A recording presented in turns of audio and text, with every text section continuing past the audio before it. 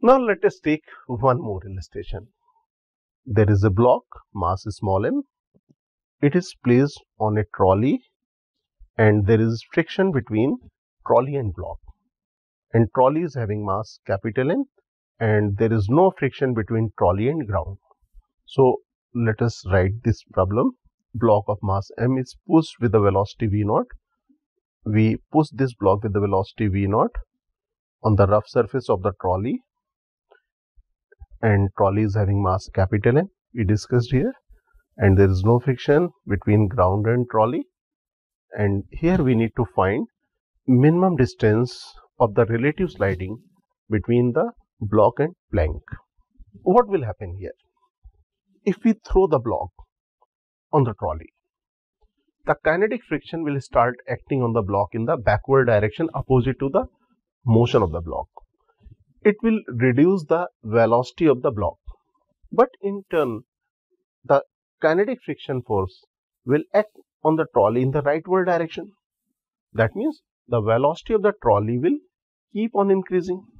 There will be one time when velocity of the block will be equal to velocity of the trolley. Why? Velocity of the block is decreasing and velocity of the trolley is increasing. There will be certain time when both velocities are equal. When these velocity will be equal, relative sliding will stop, and we need to find this relative sliding distance, right? So let us make this diagram again, and as we discuss, we need to first discuss about the system, and here system is the block and trolley car. Now observe our system.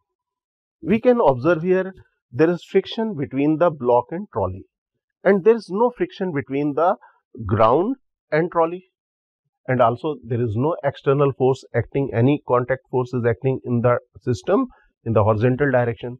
That means we can say no external force acting on the system in the horizontal direction. And we discussed relative sliding will stop when the block and trolley move with a common velocity. So we can say relative sliding will stop when block and trolley move with a common velocity. Let this velocity is capital V, right? Now let us write the work energy theorem. This is the work energy theorem, that is the work done by the internal force plus work done by the external force equal to kinetic energy final with respect to center of mass minus kinetic energy of the system initially with respect to center of mass, and we have written this term again. Now let us come to the relative velocity initially. We know initially we have given the velocity to the block, that is v0, and trolley was at rest. That means the initial relative velocity between the block and trolley equal to v0 minus 0. So this is v0, right? As we discussed, when relative sliding stops, trolley and block move with the common velocity. That means the relative velocity final should be equal to 0. And we know there is no external force acting on the system, that is work done by the external forces should be equal to 0. And here is one internal force, that is the kinetic friction. So let us make the free body diagram of the system for calculating this internal force. Weight will act in the downward direction, normal direction upward direction, that should be equal to a small mg, and friction force mu mg in the backward direction. So here friction force, that is a kinetic friction force, equal to mu mg, and relative sliding distance is x, so work done by the kinetic friction here minus mu mgx.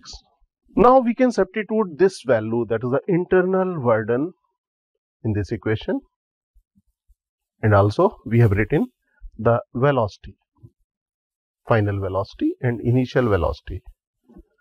Here we can observe,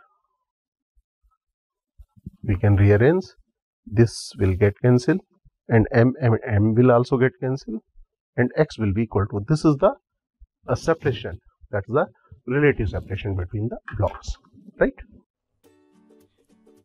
Dear aspirants, Cengage India has launched the new edition of our JEE Advanced Physics books. Please visit www.cengage.co.in to buy a copy. You can also buy the books from Amazon or Flipkart.